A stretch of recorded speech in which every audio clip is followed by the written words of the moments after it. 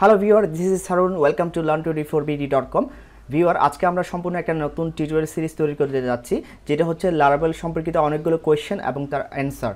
অর্থাৎ লারাভেলে আমরা এই বিষয়টা কিভাবে করব বা লারাভেলে ওই বিষয়টা কিভাবে করব, আমরা অনেক সময় ইন্টারনেটে খোঁজ করে থাকি যে আমরা লারাভেল দিয়ে ফাইল আপলোড কিভাবে করব, আমরা লারাভেল দিয়ে অটো কমপ্লিট কিভাবে করব, বা আমরা লারাভেল দিয়ে ডাইনামিক ড্রপডাউন কিভাবে তৈরি করব। তো এরকম অনেকগুলো বিষয় আছে যেগুলো আমরা ইন্টারনেটে খোঁজ করে থাকি। আজকে আমরা এই সিরিজের প্রথম পর্ব করতে যাচ্ছি। আপনাদের মনে যদি অনেকগুলো কোয়েশ্চেন থাকে বা আপনাদের অনেক কিছু জানার কোয়েশ্চেন থাকতে পারে লারাভেল সম্পর্কিত, তো আমরা প্রত্যেকটা পর্বে এক একটি টপিকস নিয়ে যেটা হাতে কলমে আমরা দেখাবো সেই বিষয়টা কিভাবে করতে হয়। তো এই টোটাল টিউটোরিয়াল সিরিজটা হবে how to question in Laravel, অর্থাৎ লারাভেল সম্পর্কিত কোয়েশ্চেনগুলো এবং লারাভেলে কিভাবে আমরা এই বিষয়টা করতে পারি বা ওই বিষয়টা করতে পারি সেই সম্পর্কিত এক একটা এই টিউটোরিয়াল সিরিজ জুড়ে, সম্পূর্ণ টিউটোরিয়াল সিরিজ জুড়ে আমরা এক একটা পর্বে এক একটা বিষয় নিয়ে আলোচনা করব। তো সেই সুবাদে আজকে আমি ফার্স্ট পর্বতে আমি দেখাবো how to file upload in Laravel framework. অর্থাৎ অনেকে যদি জানতে চান যে কীভাবে আমরা লারাভেল ফ্রেমওয়ার্ক দিয়ে কীভাবে ফাইল আপলোড সিস্টেম কাজ করাবো, তো আপনি যদি এই বিষয়টা জানতে চান তবে আজকের ভিডিওটা আপনার জন্য। আর যদি আপনার মনে অনেকগুলো কোয়েশ্চেন থাকতে পারে লারাভেল সম্পর্কিত বা এই বিষয়টা কীভাবে করতে হয়, সেক্ষেত্রে আপনি কমেন্টে আপনার কোয়েশ্চেনটা জানিয়ে দিতে পারেন। আমরা নেক্সট পর্বগুলোতে হয়তো আপনার কোয়েশ্চেনটা যদি আমাদের লিস্টে থেকে থাকে সেক্ষেত্রে আপনি অ্যান্সার পাবেন, যদি না থেকে থাকে সেগুলো আমরা লিস্ট আউট করব এবং নেক্সট এপিসোডগুলোতে আমরা এক একটা জিনিস সলভ করার ট্রাই করব। তো বলে রাখি, যারা এখনও পর্যন্ত চ্যানেলটাকে সাবস্ক্রাইব করেননি অবশ্যই চ্যানেলটাকে সাবস্ক্রাইব করে নেবেন, সেক্ষেত্রে আপনি আমাদের ভিডিওগুলো সবার আগে নোটিফিকেশান পেয়ে থাকবেন। তো চলুন শুরু করে যাক আজকের এই পর্বটি। তো আমার পিসিতে আমি লারাভেল 5.0 একটা ফ্রেশ ইনস্টলেশন করে রেখেছি। আপনারা এই অর্থাৎ আজকের এই পর্বের টিউটোরিয়ালে যে কোডগুলো দেখাবো সেগুলো আপনারা চাইলে লারাভেল 5.0 থেকে লারাভেল 5.8 পর্যন্ত আপনারা চাইলে ট্রাই করতে পারবেন। There is no changes in code. তো শুরু করি। তো ফার্স্টে আমি যেটা করছি, আমি দুইটা রাউট তৈরি করে নিচ্ছি। এটা আপনাদের যে কোনো ফর্মে কাজ হতে পারে, যে ফাইল আপলোড সিস্টেমটা। আমি জাস্ট সিম্পলি একটা মার্কআপ করে সেখান থেকে টোটাল বিষয়টা হাতে কলমে আপনাদেরকে দেখাবো। তো আমি একদম রুট রাউট, যেখানে কেউ যদি এন্টার করে সেক্ষেত্রে সে হোম কন্ট্রোলার থেকে ইন্ডেক্স মেথডটাকে হিট করবে, সেখান থেকে আমরা একটা ভিউ রিটার্ন করব, যেখানে একটা ফাইল আপলোড করার একটা বাটন থাকবে, সেখান থেকে ফাইলটা চুজ করে জাস্ট আপলোড করবে, দ্যাটস ইট। এবং যখনই ফর্মটা সাবমিট করবে ফাইল সহ, সেক্ষেত্রে সে /স্টোরে একটা পোস্ট রিকোয়েস্ট পাঠাবে, যেটা হ্যান্ডেল করবে হচ্ছে আমাদের হোম কন্ট্রোলারের স্টোর মেথড। সো আমাদের ইন্ডেক্স এবং স্টোর দুইটা মেথড ক্রিয়েট করতে হবে। সো আমরা চলে যাচ্ছি হোম কন্ট্রোলার .php ফাইলে। এটা হচ্ছে আমাদের হোম কন্ট্রোলার .php ফাইল, যেখানে করছি হচ্ছে আমাদের ইন্ডেক্স যে মেথডটা আছে সেই মেথডটাকে আমরা জাস্ট একটা ভিউ রিটার্ন করছি, যেটা হচ্ছে হোম ভিউ, যেটা আমাদের লারাভেলে বাই ডিফল্ট থাকে। সেখানে আমরা জাস্ট একটু হালকা পাতলা চেঞ্জ করে আপনাদের বিষয়টা বুঝিয়ে দেওয়ার ট্রাই করব। এবং আমাদের একটা পাবলিক ফাংশন স্টোর একটা মেথড আছে, যেটাতে পোস্ট যে রিকোয়েস্টটা হবে ফর্ম থেকে, সেই রিকোয়েস্টটা হ্যান্ডেল করবো হচ্ছে এই স্টোর মেথডটা। তো আমরা হোম blade.php-তে চলে যাচ্ছি, যেখানে জাস্ট আমরা একটা সিম্পলি ফর্ম নিয়েছি। এখানে খুব মোস্ট ইম্পর্টেন্ট, অনেকে এই বিষয়টা মিস্টেক করে থাকেন যে আমরা ফর্ম করে থাকি এবং ফর্মের আমরা যেহেতু একটা পোস্ট রিকোয়েস্ট করছি সেই ক্ষেত্রে আমরা মেথডটা পোস্ট দিই, এবং যেহেতু ফাইল আপলোড করবো সেক্ষেত্রে আপনাকে ইএনসি টাইপটা মাল্টিপার্ট /ফর্ম ডাটা এটা অবশ্যই দিতে হবে। This is the most important things in file upload in Laravel or anything else. যে কোনো আমরা ফাইল আপলোড করার ক্ষেত্রে পিএইচপির ক্ষেত্রে অবশ্যই আমাদের ফর্মের ক্ষেত্রে এই অ্যাট্রিবিউট এবং এই ভ্যালুটা অবশ্যই দিতে হবে। অনেক সময় আমরা এটা ভুলে না দিয়ে থাকি, সেক্ষেত্রে আমাদের অন্য ধরনের বিহেভ করে আমাদের অ্যাপ্লিকেশন, অনেকে এই বিষয়টা ধরতে পারেন না। সেক্ষেত্রে আমি বলে রাখছি যে এই অ্যাট্রিবিউটটা এবং এই অ্যাট্রিবিউটের ভ্যালুটা অবশ্যই আপনাকে দিতে হবে। এবং আমরা CSRF টোকেন দিয়েছি, জাস্ট একটা ফাইল টাইপের একটা ইনপুট নিয়েছি এবং একটা সাবমিট বাটন। তো আমরা দেখি আমাদের ইউআইটা কীরকম দেখতে। আমি যদি রিফ্রেশ করি দেখতে পাচ্ছেন জাস্ট আমি এখানে দিয়েছি লারাভেল ফাইল আপলোড এবং ফটো নামে একটা ফাইল ইনপুট নিয়েছি। জাস্ট আমরা এখানে হিট করলে আমাদের এই স্টোর মেথডে সে হিট করবে। এখানে হচ্ছে আমাদের কোডগুলো করা।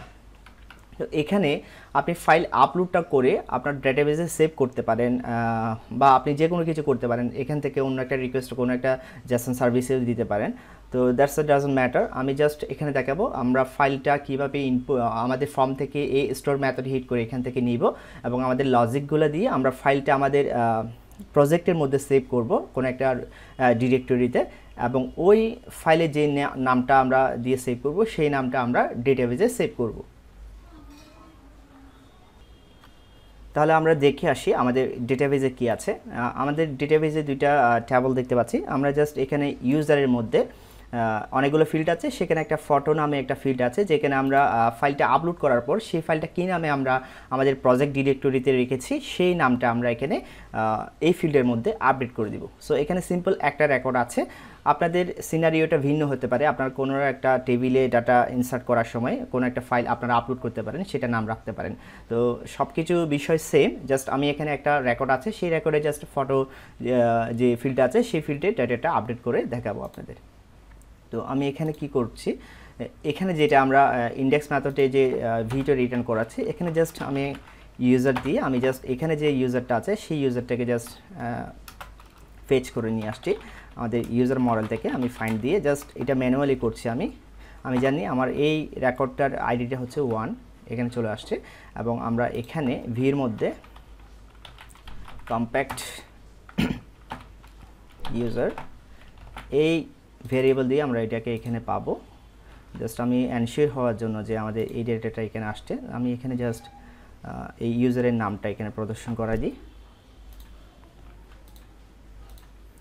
এখানে যেখানে ফটো দেখা যাচ্ছে জাস্ট এখানে একটা আমি পিটাক নিচ্ছি যেখানে ইউজারটা নামটা আমি শো করাবো, ইউজার নেম।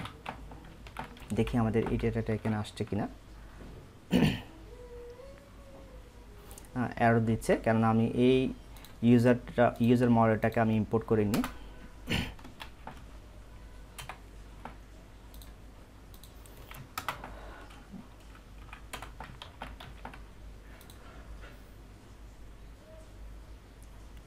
ভিউয়ার দেখতে পাচ্ছেন এখানে ইউজার হিসেবে জন আছে, যেটা আমাদের এই ডেটাবেসের এই নামটাই আপনারা এখানে দেখতে পাচ্ছেন। এখানে যদি আমি ইমেলটাও নিয়ে আসি তাহলে আমাদের ইমেলটাও প্রদর্শন করবে। আমি জাস্ট এখানে একটা ব্রেক দিয়ে এখানে ইমেল দিচ্ছি।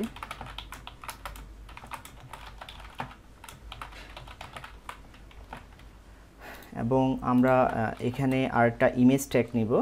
আমি এখানে জাস্ট ব্রেক দিয়ে দেখাচ্ছি, ইমেজ ট্যাগ নিচ্ছি যেখানে হচ্ছে আমাদের ইমেজটা যখন আমাদের সেভ হয়ে যাবে সেক্ষেত্রে আমরা ইমেজটা এখান থেকে রিট্রিভ করে এখানে প্রদর্শন করাবো। আপাতত আমি এই ইমেজ ট্যাগটা তেমন কিছু দিচ্ছি না, এখানে একটা জাস্ট সিম্পলি একটা উইথ দিয়ে দিচ্ছি যাতে বেশি বড় না হয়, যদিও ইমেজের সাইজটা বড় হয়ে থাকতে পারে।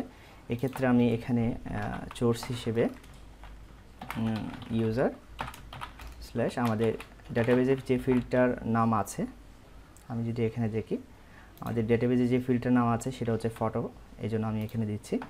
জাস্ট এতটুকু দিয়ে আমি একবার রিলোড করে দেখি সব কিছু ঠিকঠাক আছে। যেহেতু আমাদের এখানে কোনো এখন ডেটা নেই অর্থাৎ ফটোর নাম নেই, সেক্ষেত্রে এটা দেখাচ্ছে না। এখন আমি এখান থেকে সাবমিট করার পর এখানে যেভাবে হ্যান্ডেল করবে সেই বিষয়টা আপনাদেরকে দেখাচ্ছি। এক্ষেত্রে আমি ফার্স্টে চেক করে নিব যে আমরা এখানে একটা রিকোয়েস্টের ইনস্ট্যান্স নিয়েছি। তো এই ইনস্ট্যান্সে আমি চেক করব যে if request has file photo, এই ফটো নামটা হচ্ছে আমাদের এখান থেকে আমরা যেই নামে এটাকে পাঠাচ্ছি, দ্যাট মিন্স আমাদের এখানে ফটো নাম দিয়ে পাঠাচ্ছি।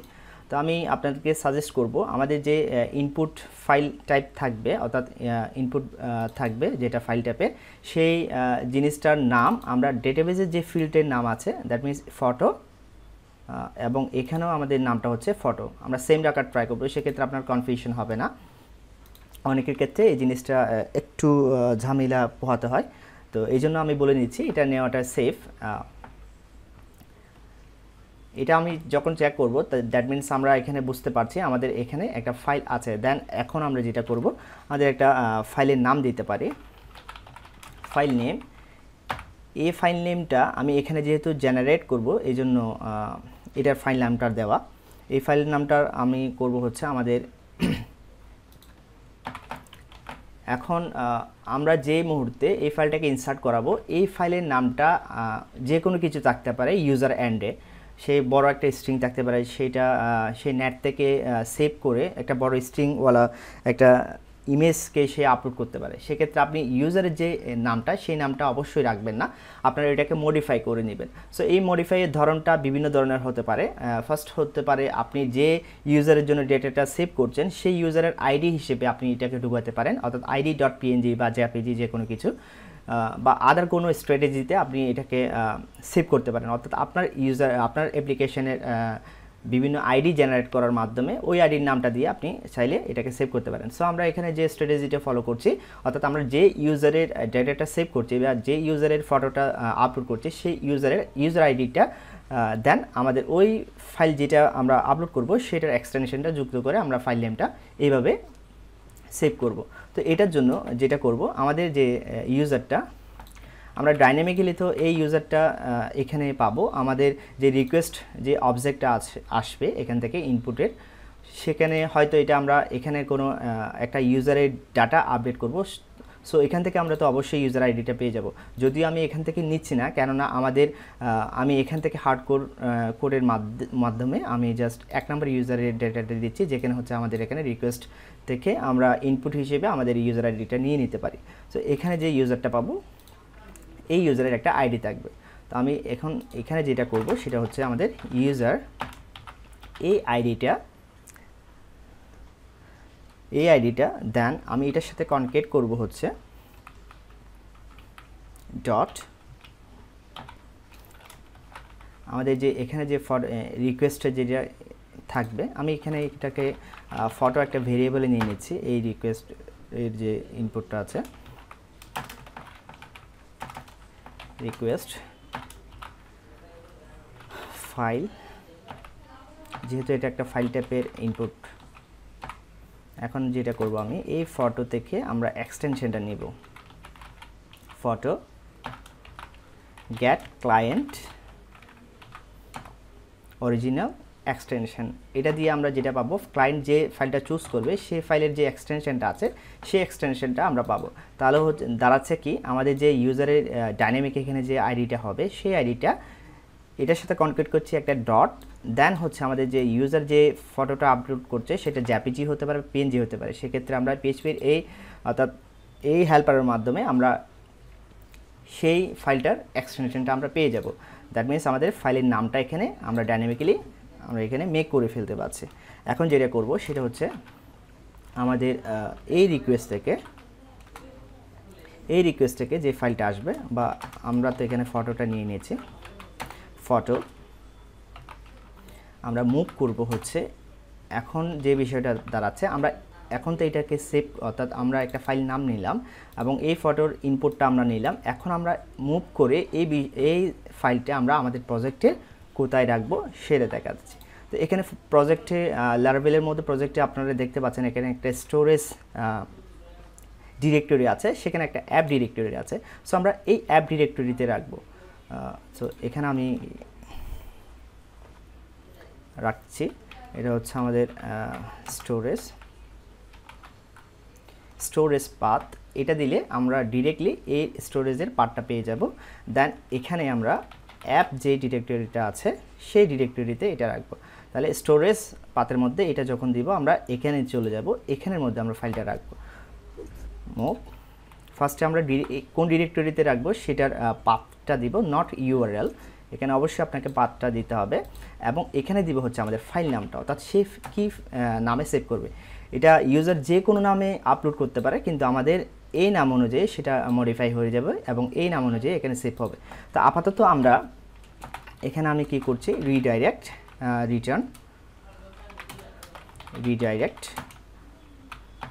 ব্যাক।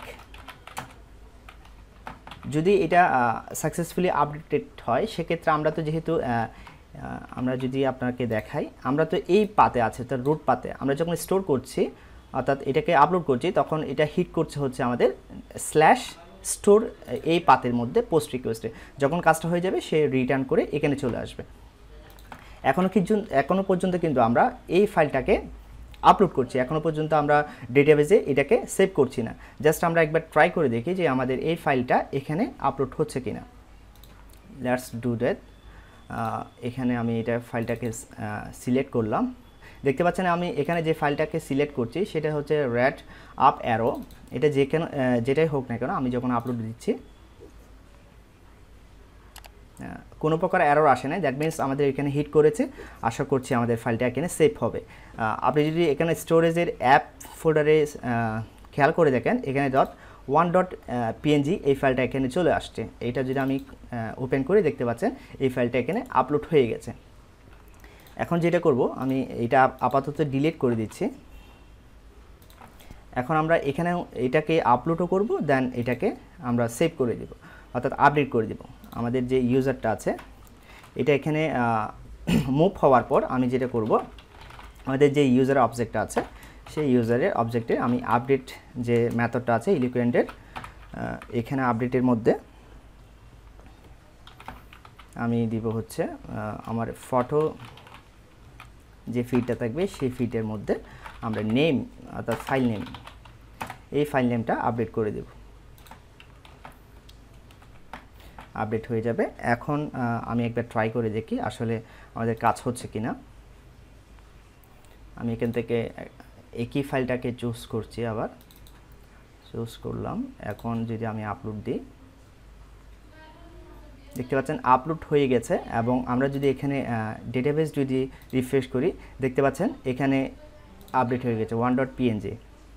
এবং আমাদের এই যে ফাইলটা সেই ফাইলটাও কিন্তু স্টোরেজ অ্যাপ এর মধ্যে আমাদের ফাইলটা আপলোড হয়ে গেছে। এখন আমরা এটাকে শো করাবো কিভাবে, এখানে আমরা শো করাবো। তো এখানে শো করার জন্য আমি এখানে আমাদের এই ফটো নামটা আছে, কিন্তু আমাদের রুট যে ইউআরএল যে হেল্পারটা আছে সেই হেল্পারের মধ্যে আমি এটাকে দিয়ে দিচ্ছি।